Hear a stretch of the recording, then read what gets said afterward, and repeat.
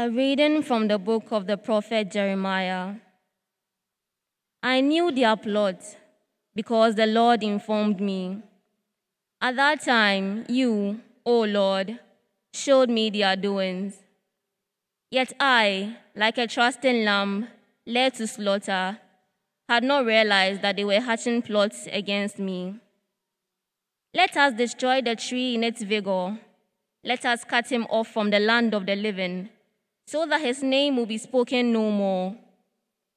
But you, O Lord of hosts, O just judge, searcher of mind and heart, let me witness the vengeance you take on them, for to you I have entrusted my cause.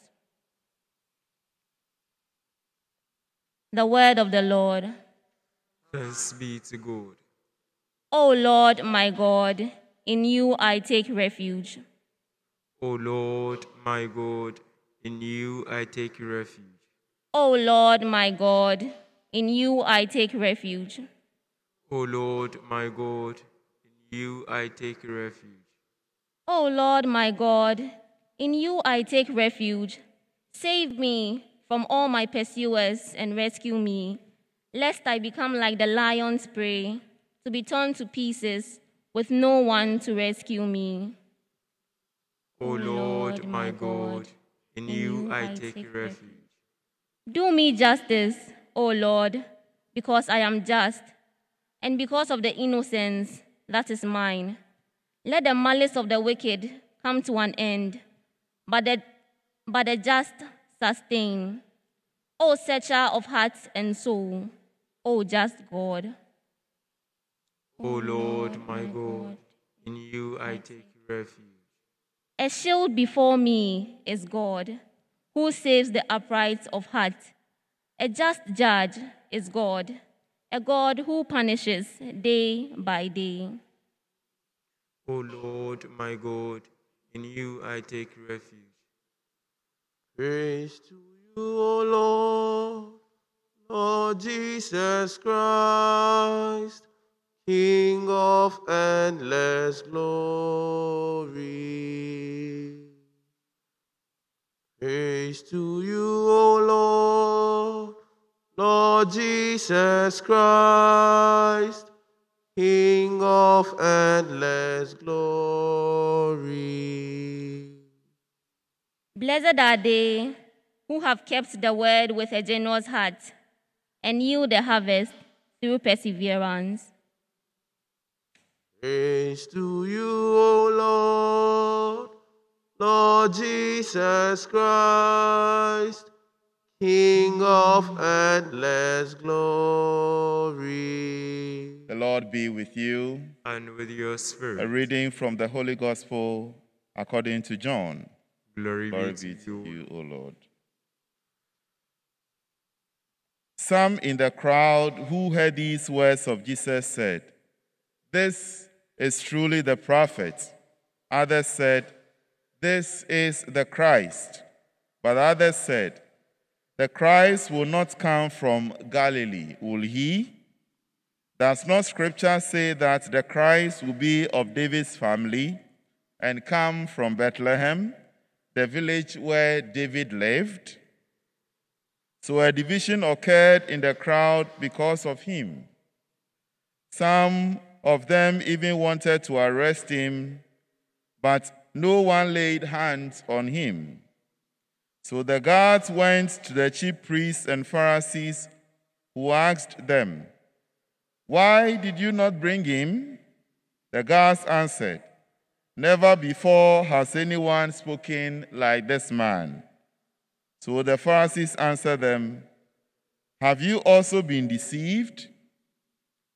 Have any of the authorities or the Pharisees believed in him? But this crowd, which does not know the law, is accursed." Nicodemus, one of their members who had come to him earlier, said to them, "Does our law condemn a man before it first hears him and finds out what he is doing?" They answered and said to him, "You are not from Galilee also, are you? Look and see. that no prophet arises from Galilee. Then each went to his own house. My dear brothers and sisters, the gospel of the Lord. Praise to you, Lord Jesus Christ.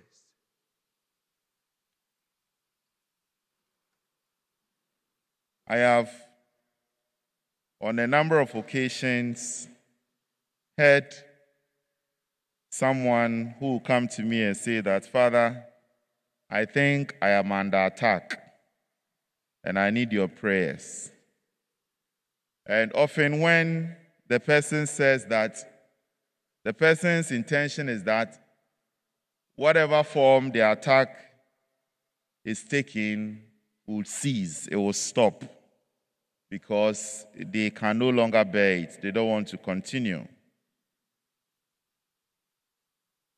But what if whatever attack you may be experiencing, what if it's sanctioned by God? What if God permits it?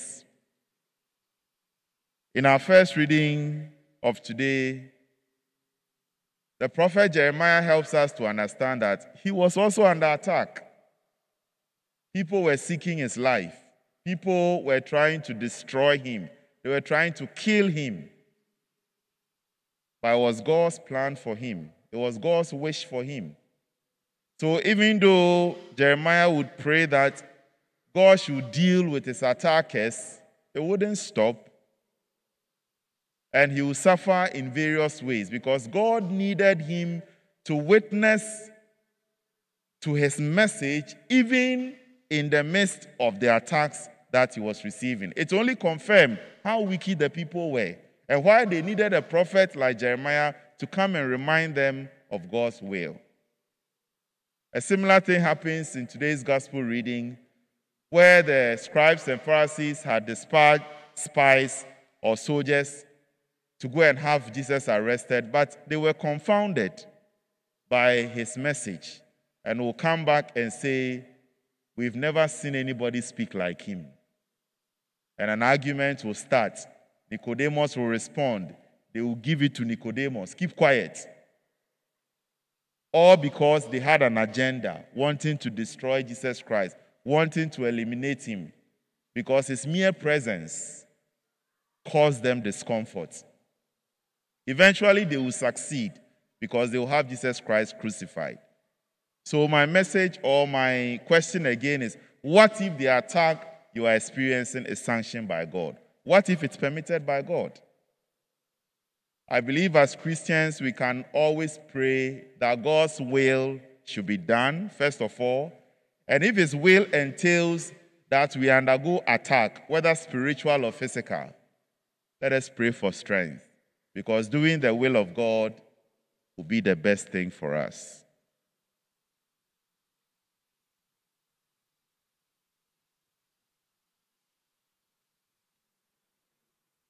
Shall we rise and pray? Our response will be, Lord, in your mercy, hear our prayer. Lord, in your mercy, hear our prayer. Let us pray for our priestly shepherds in the church, that they may be like Nicodemus, who defends Christ before his enemies with the power of truth. We pray to the Lord. Lord, in your mercy, hear our prayer. For all who are in danger of persecution because of their prophetic witness to the truth, that they may entrust themselves in their innocence to the salvation of the Lord, who judges the hearts of all. We pray to the Lord. Lord, in your mercy, hear our prayer. For the sick, the unemployed, the poor, the imprisoned, and the addicted little ones who stand most in need of mercy, that God may be a saving shield before them, granting them light and grace. We pray to the Lord. Lord, in your mercy, hear our prayer. For our dear ones who have departed the land of the living, that they may be quickly purified to enjoy the delights of eternal life in heaven. We pray to the Lord. Lord, in your mercy, hear our prayer. Let us continue to pray for our personal intentions.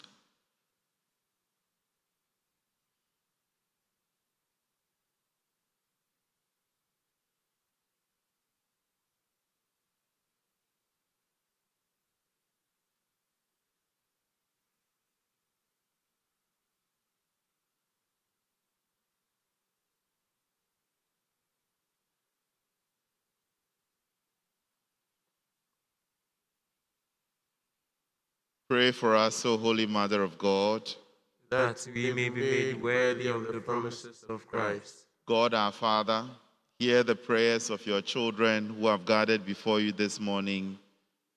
Grant to us all that we ask for in faith, for we pray through Christ our Lord.